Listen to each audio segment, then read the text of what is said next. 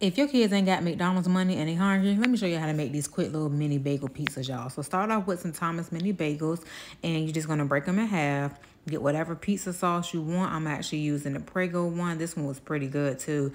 And just spread that throughout each bagel. And then for the cheese, I'm going to be using the Italian finely shredded cheese, but you can use mozzarella, cheddar, whatever cheese. Get creative with it, y'all. If you want to add any veggies on top, go ahead and do that. I'm just going to throw some cheese, and then I'm going to do the turkey pepperoni, just keeping it real simple. And what we're going to do, y'all, just pop these right in the air fryer on about 380 degrees. You could probably do between 350, 380, I would say at the most.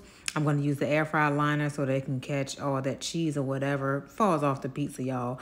And what I did was throw some cheese on top because them little turkey pepperonis like to fly away. Few moments later.